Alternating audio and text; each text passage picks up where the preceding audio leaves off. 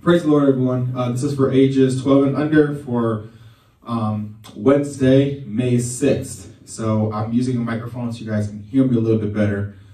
So that way, I know last week it was a little low. So if we can bow our heads, Father, in the name of Jesus, Lord God, we thank you for today. Lord God, we thank you, Lord God, because we're one day closer to getting back into your house. Lord God, we appreciate, Lord God, you putting us out to get our minds back on track. Lord God, get our spirits back in line with yours, Lord God. And Father, we appreciate, Lord God, the time that you have spent with us in our houses. We appreciate the time, Lord God, that you have allowed us to close our doors and just serve you, Lord God, in our houses and with our families. And Father, in the name of Jesus, Lord God, you get all the praise, glory, and honor. Lord God, let it be different when we come back into your house, Lord God. Let them come with a new praise, a new shot, Lord God. This one is for you, Lord God. Let us come into your house worthy, Lord God, to be in your presence, Lord God. Lord God, and we'll be mindful and we'll be careful to give you all praise, all the glory, and all the honor. In Jesus' name I pray. Amen.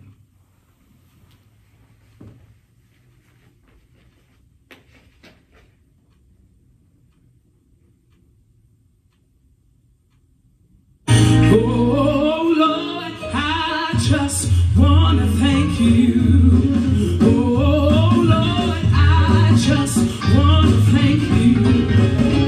Oh, Lord, I just want to thank you. Oh, Lord, I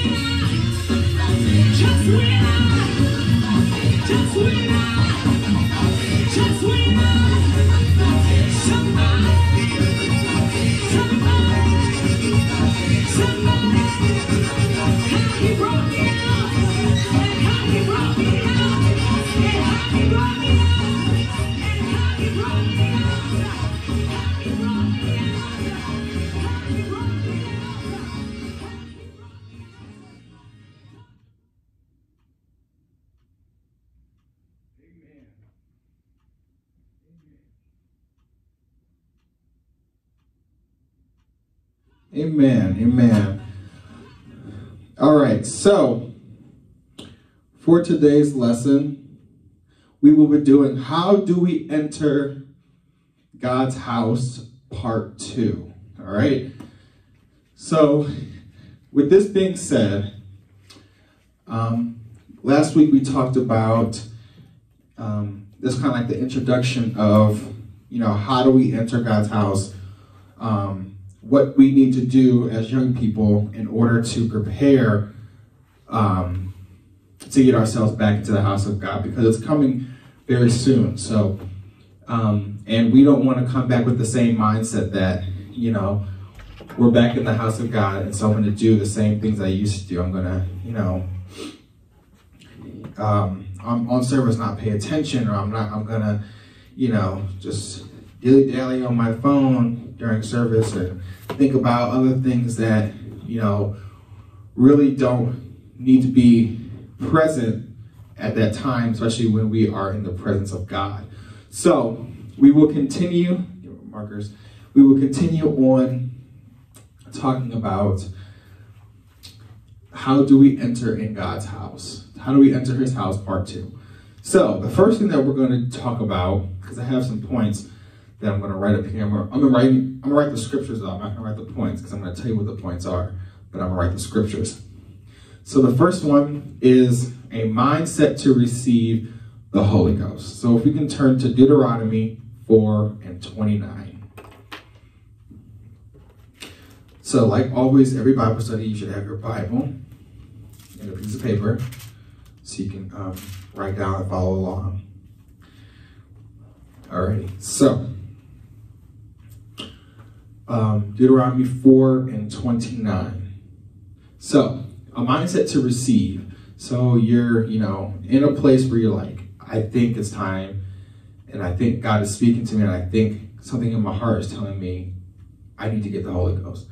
And you need to listen to that, because that is not something that, has come out of thin air. God is trying to get your attention.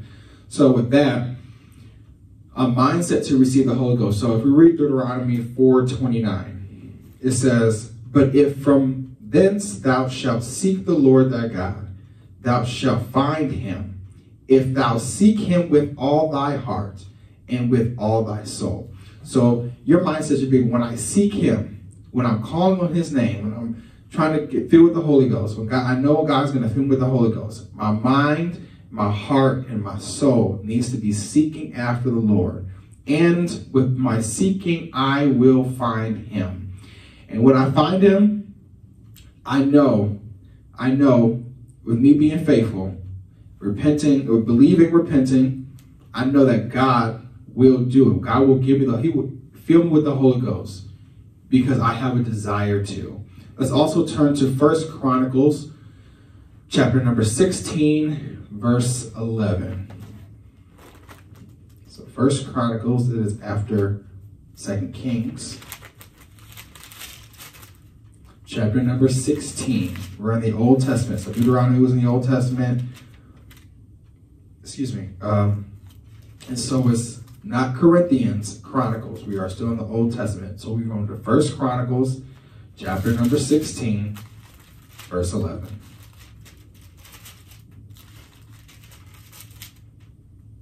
And it says, seek the Lord and his strength. Seek his face continually. So your mindset should be, when I get to the altar, or when I get into a space where I feel like it's just me and God, I'm going to seek his face continually in those moments. Whether God's timing is to fill you now, fill you in 15 minutes, fill you in 5 hours, God is going to do it because his word said. His word said. And so with me seeking him, I'm going to make sure I seek his strength. I need power from God. So I'm going to seek his strength, and I'm going to seek him continuously because I know I won't get distracted by the things that are in the world if I continuously seek him. So with me, with my continual worship, with my continual praise, with my continual fasting, I know that I will get strength from him. Okay? So let me write those two scriptures up here so you guys have them. It's going to be Deuteronomy. I'm not going to spell the whole Deuteronomy. I'm just going to abbreviate it. It's D-E-U. Deuteronomy 4:29. Let me draw a line here so you guys know, and I'll get out of the way. And then it's 1 Chronicles. 1 Chronicles 16 and 11. Okay, so that's kind of like the first point. The second point that I'll be referring to is, okay, so you want to get the Holy Ghost, but you're like, well, what is the Holy Ghost? You're like, a lot of you guys already know what it is, but just in case for some people who don't, we're going to do a refresher. So please turn with me to John 14 and 26. If you need to pause the video or write these scriptures down, please go ahead. But we're going to go ahead and go to John 14 and 26. So we have a passion to receive the Holy Ghost. So what am I receiving? John 14, not 1st, 2nd John. It's just St. John. So it's Matthew, Mark, Luke, John.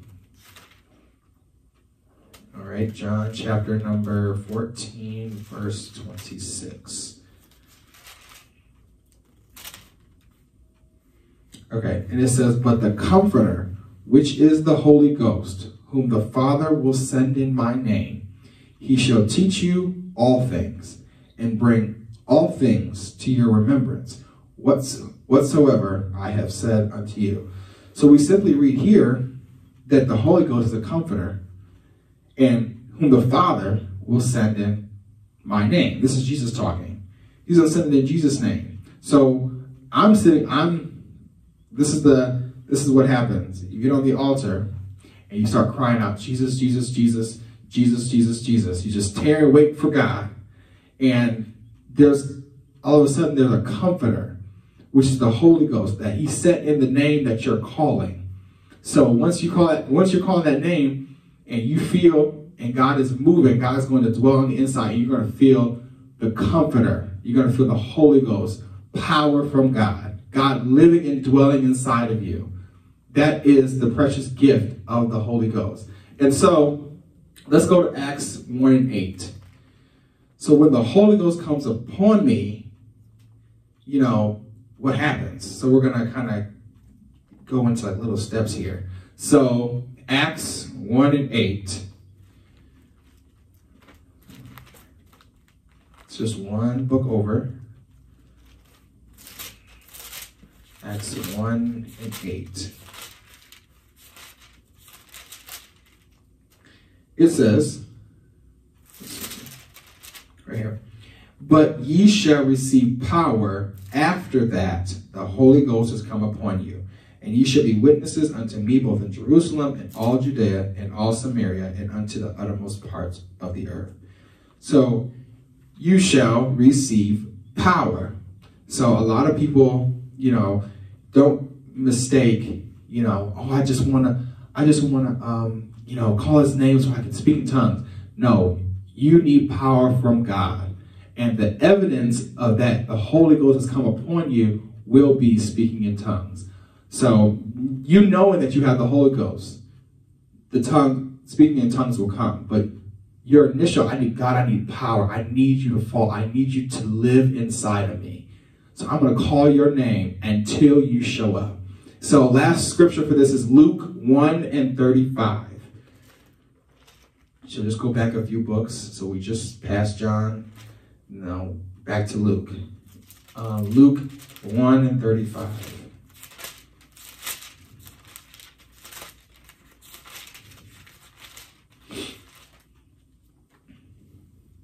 So Luke 1:35 says, And the angel answered and said unto her, The Holy Ghost shall come upon thee, and the power of the highest shall overshadow thee. Therefore also that holy thing which shall be born of thee shall be called the Son of God. So all I needed the scripture to know, where's the Holy Ghost come from? And the power from the highest will overshadow thee when the Holy Ghost comes upon you. So God is just trying to get you to a place where it's just you and him. And when you start calling on his name, he will show up. So so what happens when the Holy Ghost comes in?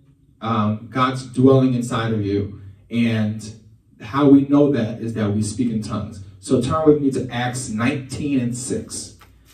So we're just kind of going back from Luke, John, Acts. They're all right next to each other in the New Testament. So Acts 19:6. Again, I'm going to write all these scriptures up here. Let me erase these two and write them up here for you guys. Acts 19:6.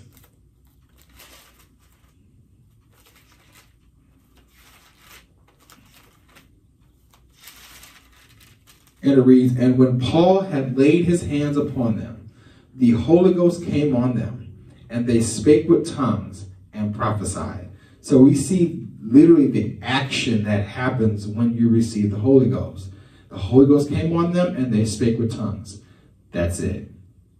And then the scripture that we read before, it said, and you shall receive power after that. The Holy Ghost is coming upon you. So if he told us that you receive the Holy Ghost, you shall receive power when you get the Holy Ghost. And then it says, and then they'll speak with tongues. So God says this whole process, while you're calling on his name, God's just filling you with his presence. God's just filling you. He's dwelling on the inside of you. And the evidence that you know that he's there, that he's living inside of you, is speaking in tongues. So let's also go to Acts 2:4. Acts chapter number 2. We're still in Acts.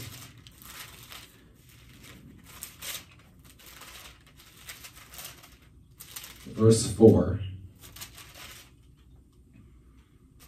And they were all filled with the Holy Ghost, and began to speak with other tongues as the Spirit gave them utterance.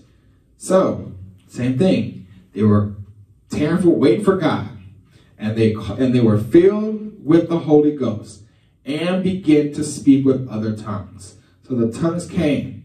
That was the evidence that they had received the Holy Ghost. They had received power from God.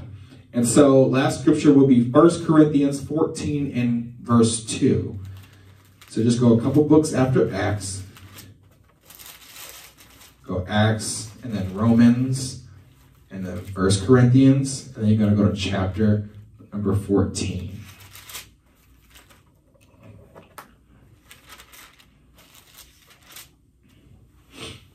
And verse number 2. For he that speaketh in an unknown tongue speaketh not unto men. So when we're speaking in tongues, we're not talking to our neighbor. We're not, talking to our best friend. We're not talking to our family. But if we continue reading, it says, but unto God. So if you speak in an unknown tongue, we're not speaking unto men, but unto God. no man understandeth him. Howbeit in the spirit he speaketh mysteries. So we're not sitting here having a conversation in tongues with our neighbor. This heavenly language that God has given us is him, me and him. We are communicating. That is, I know that he's on the inside of me, so I need to talk to him, and he needs to talk to me. He's trying to tell me where my life is going. He's trying to guide me. He's trying to help me. He's trying to strengthen me. And so when I talk to him, this is how I may not understand what I'm saying, but he does, because he's the author and the finisher. So he's the one who wrote this entire script out. And so he knows exactly where we're headed. And he needs to help us and guide us and talk to us through our journey. And so this is how, through the Holy Ghost, this is how God comforts us. That's why they call him a comforter. So, with that being said, you know, you're able to create a altar in your own home. So don't just believe that you can only get the Holy Ghost at church. That is not true. You can get the Holy Ghost wherever you lay before God.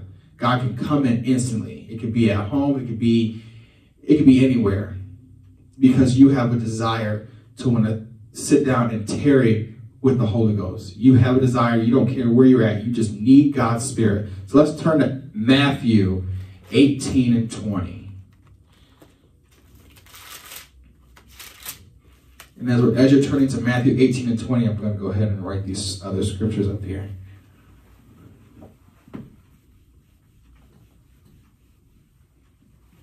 So you're going to Matthew 18 and 20, and for your notes, I'm going to go ahead and give you the rest of these other scriptures.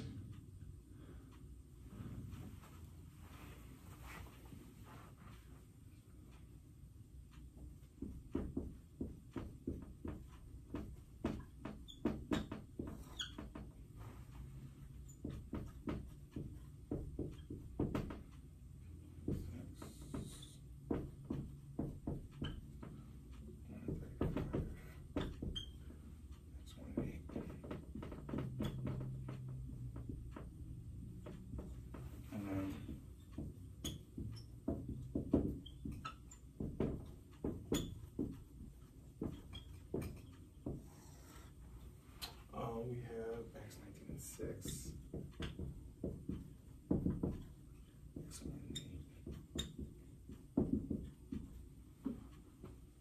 Oh, excuse me. I already wrote this one. Excuse me, Acts 2 and 4. And then 1 Corinthians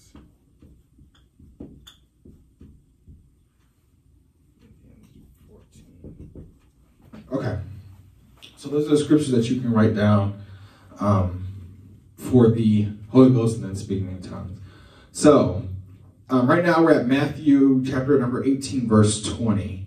Again, if you need to write them down, I'll pause the video and then write them down and then come back. That's totally fine. Chapter number 18, verse 20. So let's see. Okay. For where 2 or 3 are gathered together in my name, there I am in the midst of them. So you can call anything. You can call anything at your home. You want to call prayer. You want to call a fast.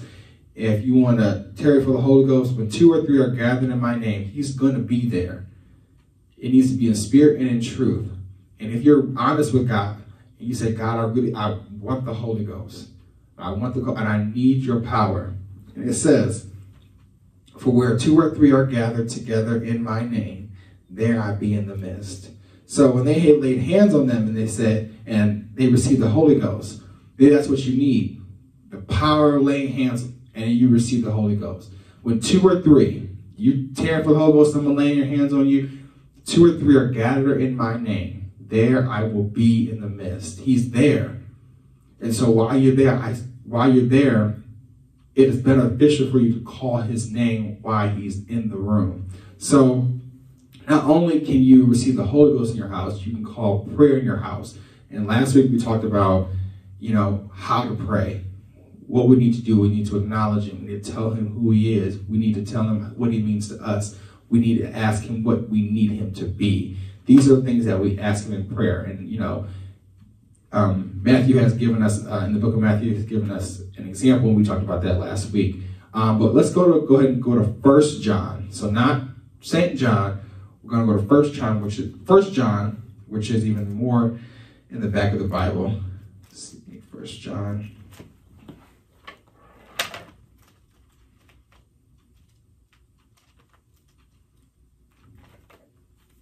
First John, it is after 2 Peter.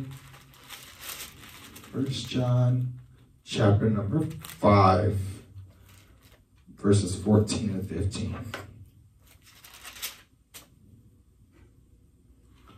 All right. Let me go ahead and write these other scriptures. Oh, the two that I just said.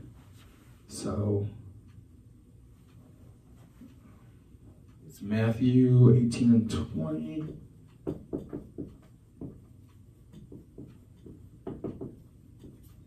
And then we just said 1 John, which you're about to read. 5, 14, and 15. Okay. So, 1 John, chapter number 5, verse 14 and 15. Let me make sure that's the one I want. Okay, yes. And this is the confidence that we have in him, that if we ask anything according to his will, he heareth us. So we know the will of the Father is for us to be saved. He wouldn't have died on the cross if he didn't want to save us. And so it's his will to have us saved. So if we ask him according to his will, Lord, I want the Holy Ghost, he heareth us. And if we know that he heareth us, whatsoever we ask, we know that we have the petitions that we desired of him. So we can come boldly to God and ask him if it's in his will for us to have. He will hear us. And if it's according to who we're, whatever we ask, we know that we have the petition. We have the petition that we desired of him. So we know, and even in the previous scriptures, I have to give them for you guys. It says, if you ask anything in my name, I will do it. God is a faithful God, that he will perform whatever his will wants us to have in our lives. So that's where, like I said, prayer will come in. And when we pray, in prayer, we ask him for those things. You're not asking God for skateboard. You're not asking God for dolls. You're not asking God for those things. God is a God of, if it's in his will, then he's going to do it. So your prayer shouldn't be about gifts or about, anything like that. It should be, how can I be a better servant to God? Maybe I need to ask for wisdom. Maybe I need to ask for knowledge. Maybe I need to ask for, I need to ask for a better boldness about going to people and witnessing. So those are things that you can go to God for. So when it comes to the house of God, and I'll let you guys copy these down if you need them, then I'll erase them in a minute here. So when it comes to the house of God, when we're back in God's house, we have to make sure that we are obviously attentive, that we are listening to what God has to say. We are listening to the worship that's going on. We're listening to the Spirit as it's moving through the house. We're listening for God and our instruction. So we can't do that, as young people. I know for a lot of young people that I know, it's the further away they are from something, the harder it is for you to hear. So if you're at school and you're in the back of the classroom, the teacher has to make sure, she has to call your name in the back and say, can you hear me back there? Can you see back there? And you say yes, even though you can't. And so maybe she'll bring you to the front of the classroom. To bring you to the front is only not to hinder you, but it's to help you. It's to help you focus. It's to help you make sure that you're paying attention. It's to help you take notes that you can see. Just the same with God's house. We want to sit as close as possible. I want to, at the music, I want to hear it. I don't want to be so far away from it. I want to get close to the presence. I want to get close to the presence of God. He's all in the room. But when I hear the word, I want to be able to focus. I want it to be right in my face. So that way, when I take it back home with me, I know I was right there when she said it. I know exactly what he said. I know exactly what she prayed. I know exactly what he spoke. You're right there engaging in service. So as young people, we need to sit closer, just like we do in school. Our teacher wants us to sit closer to the front of the classroom, not so far behind so she can let us see. God wants you to sit closer to his altar, closer to where he is. And so with that, it must come engaging in worship. So we talked about last week, let everything that have breath praise the Lord. So we're not, sitting, we're not sleeping during praise and worship. We are engaging. We are thanking God because, yes, he put us out, but, he had to teach us a lesson. He had to tell us what we needed to do. So when we come back into his house, it's going to be different. I'm not going to sit here like I used to. I'm not going to, be, lazy when it comes to the presence of God. I'm going to go after it because there was a reason why this happened. And I want to make sure that when God sees me back into his house, he doesn't see the same person. He sees somebody that's striving even further before all this happened. He wants me to stretch out like my desire for him and all those things that follow. So when he says, let everything that have breath, that is, like I said last week, it's a command. So in order to praise the Lord, I can't be sitting down there with my arms folded, thinking about what are we eating after dinner. No, I'm engaging in that service because we don't know when we're going to get another one. We don't know when the next one's going to be. We don't know if we're going to ever get one again. We don't know if you're going to rapture the church after that one service. We just don't know. So your service, the feel of your service needs to be like it's your last. Like it's the last time we're congregating. We're not thinking about, we're going to be here next Sunday. We just don't know because God can come at any moment. So we're not sitting on him. We're not sleeping on him. We are paying attention because he's the one that's talking. So go after God. When you feel those moments and you see God moving and you see God, manifesting himself, and you see God just healing and delivering in his house and he's setting free his people, that is a perfect time to go after him and seek him for yourself. You're not seeking him, for your neighbor. You're not, you want to make sure that you are engaging in yourself and saying, I'm only doing this because my friend is doing it. No. You need to go after God because you have a drive to. You need to pray like, Lord, give me the strength, Lord God, give me the wisdom, give me the ear to hear that when your spirit is moving, that I am attentive, that I go after everything that I can, that I lay before you, not just pray, not just cry, and I just tell you everything that's wrong because I know that you care. So, and if you need prayer, when we have altar calls, that's a perfect time to come to the altar and get what you need from God. As young people, whether it is from ages all the way to 0, all the way to 30, or the black team, this is for. We don't be scared that someone's going to judge you or someone's going to, say anything about you. Like, this is your life. At the end of the day, are you going to allow someone else to hinder you from your salvation? So if we could turn to Psalms chapter number 34, verse 4.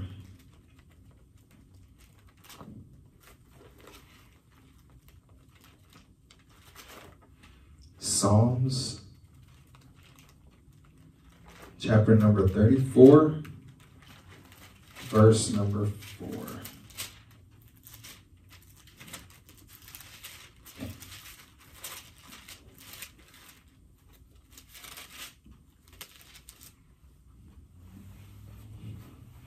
And we can see proof in the Bible about what happened when they sought after God, when they went after God while the Spirit was moving. It says, we'll start at verse 1. I will bless the Lord at all times. His praise shall continually be in my mouth. My soul shall make her boast in the Lord, and the humble shall hear thereof and be glad. O magnify the Lord with me, and let us exalt his name together. I sought the Lord, and he heard me, and delivered me from all of my fears. So I know this time is a trying time, and we're asking God to have my praise is going to block away all fears. But he said, when I sought the Lord and he heard me, and not only did he hear me, he delivered me from those fears. So after I'm seeking him and the presence is high, and I find myself it's just me and him, and I just find myself seeking after him. And then all of a sudden I know that he heard me because he said he did. And then not only did he hear me, he said, and delivered me from all my fears. So God, we know that God is a deliverer. He can hear me when I cry. He can hear me when I need his help. And not only will he hear me, he will deliver me. So let's also turn to Isaiah 55 and 6. Isaiah 55 and 6.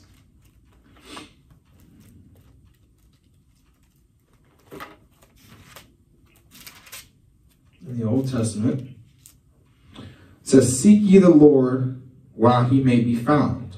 Call ye upon him while he is near. So we know that when the presence of God is moving high, we know the Lord is in the building. We know that God is healing his people. God is moving on our behalf. And while he may be found during that time, call him. Call on him while he's near. Because there will be a day where the world wished they would have called on him during the time that he was near. And they're going to miss the opportunity that the Lord has given them for years to call upon his name. And so he's asking, seek the Lord while he may be found. Call ye upon him while he is near. So if we know the Lord is near, and we know that he's in the building, we need to call upon him. So make my last point here.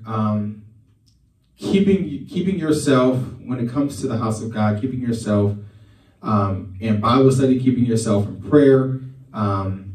Don't stop until you have everything you need from God. Don't stop until you have seeked after God.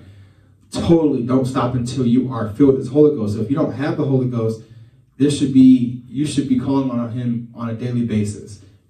Don't stop, because seeking after God is something that we as a church long to do on a daily basis. Daily I will worship you. Daily I will seek after you. Daily I will pray. So keep yourself filled up in God. And my last point is that you are a servant of God. So as a church, we are to witness to our brothers and sisters to make sure that they know about salvation. Making sure that they know that they are aware that there is a God and who brings salvation. So as me and my school friends or things of that sort, I should be the point person they can go to if they need prayer, if they need a word, or they need to find a scripture, and I'm telling them what they need to do in order to be saved, and then God's going to do the rest. If we just plan it, God will give the increase. And so we went over how we enter his house, part 2. So if you need part 1, you can definitely go back to last week, and it'll be there. But this is for Wednesday, May the 6th. Bible study. So if you guys have any questions, please do not hesitate to refer to your notes or refer to me, and I will answer them. All right, so we'll see you guys next week.